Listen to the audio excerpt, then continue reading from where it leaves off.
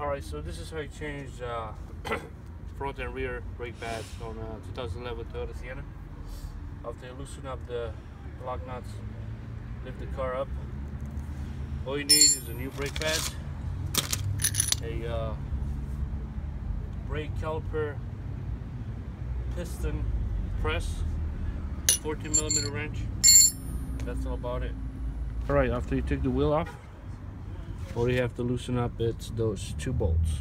One on the back right here, one up, and then one down. So you gotta take your 14, I believe this is a 13, but I have a 14 right now. I don't know where my 13 is. You should be able to loosen up by hand. And the back one. There you go. What you do now, you just loosen up the bolts. Actually, you take them out completely. Boom. And now,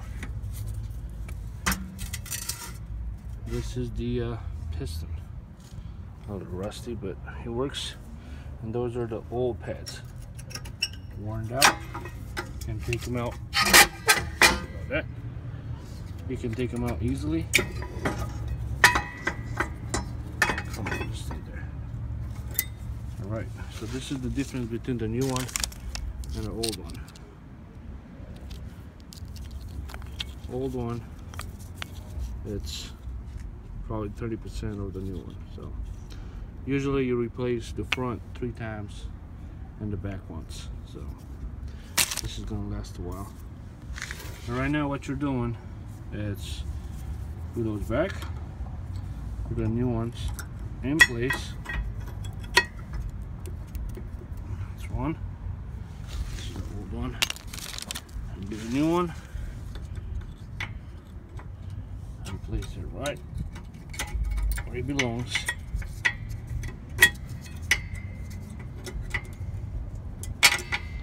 Sorry, I gotta do this. Oops. There you go. Put them in place. Right now, what I have to do is press this piston right here. Basically, what you do, put this tool all the way down. I'm using one of the old ones. I just put it in here.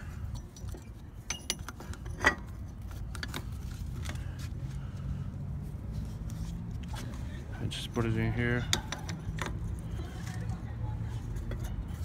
And then compress the piston. You'll see as the piston it moves back.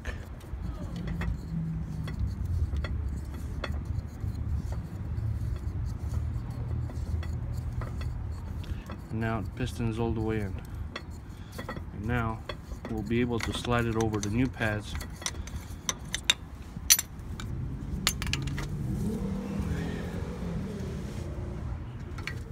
So basically, sorry about that. Those little pistons over here. There you go. Slide them back a little bit to fit. Up and down.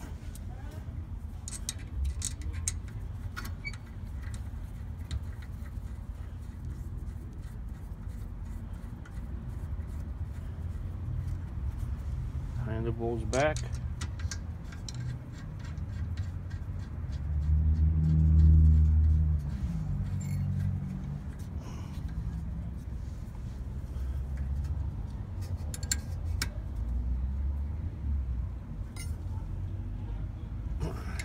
Okay.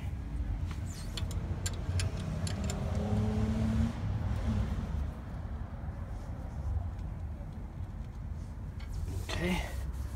This is all good.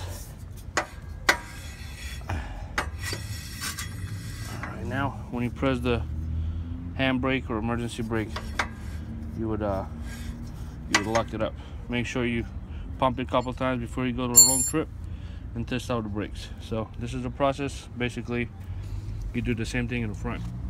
The only difference in the front, the pads are larger, a little bit longer, and you got 2 pistons. Depends how many pistons the caliper has. So that's about it.